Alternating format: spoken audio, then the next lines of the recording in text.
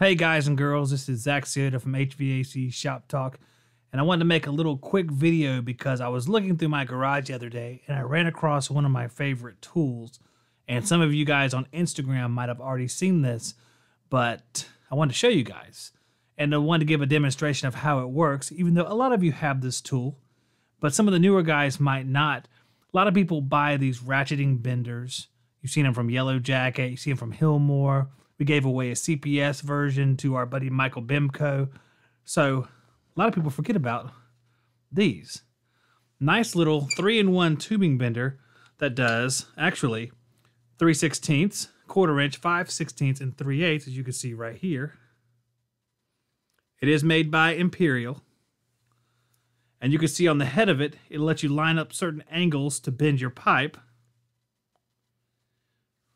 Mine is a little weathered, but it's been through the mill. I bought this at a place called McCall's in Wilmington, North Carolina. And the interesting thing about that is that building is now a Ferguson, and hopefully one day my buddy Ralph will be teaching a class there. So this was a long time ago, though. This is probably 10 or 15 years ago when I got this. I'm not positive. I bought this when I was trying to kind of step up my game, bend copper that looked nice. And something we'll talk about in the future is my dad's age-old saying that if it looks good, it works good. And there's a ton of truth to that, because if you're willing to put in the time to make something look good, then chances are it's also going to work well because you're using that same work ethic to make it functional as well as aesthetically pleasing. So really quick, I want to show you why I use this. We're going to make a quick bend, nothing spectacular. I just brought a piece of copper up here. Just going to bend it and kind of show you the difference between doing something by hand and doing something with a bender, and the reason why I think it's better. All right, I have my copper right here. You can see the bender, kind of straighten it out. If you have copper like this, what you can do is you can clamp it down just like that, and you can move it around till you get to the angle you want to be at. So you see we're going past 45 right there, and then on to 90 degrees. Take it off. That's a beautiful bend. And the reason why this is important is because guys and girls, they judge us on what our work looks like, not just how it performs. So make sure your work looks good, because on the other end, we can bend it like this. Do the same thing. Take your time. Try to make a nice hand bend. And as you can see, it doesn't look bad, but just a shade below how this looks. Just a little bit less professional.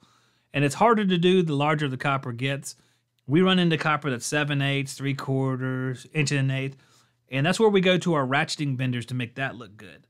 But when it comes to 3/8 and smaller, these tubing benders right here, these are the ones you really need to get.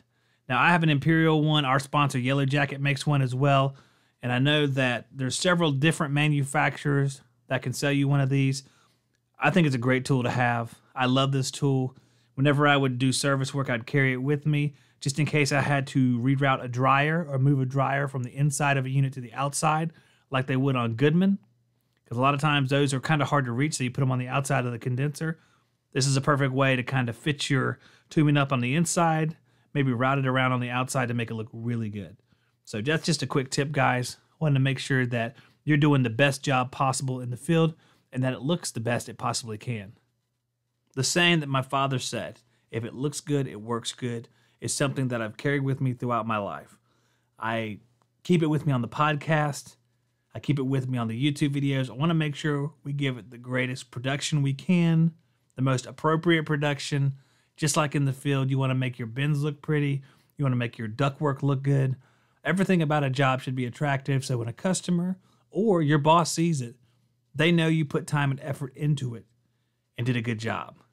It's very, very important. Some of the stuff in our life is going to be judged on perception. So you can either put the effort in to make that look good, or you can run the risk of being judged on a job that looks sloppy, even if it runs great. My suggestion, make it look good, guys. Hope you enjoyed this video. I'll have more tips like this in the future, and stay tuned to more videos on HVAC Shop Talk.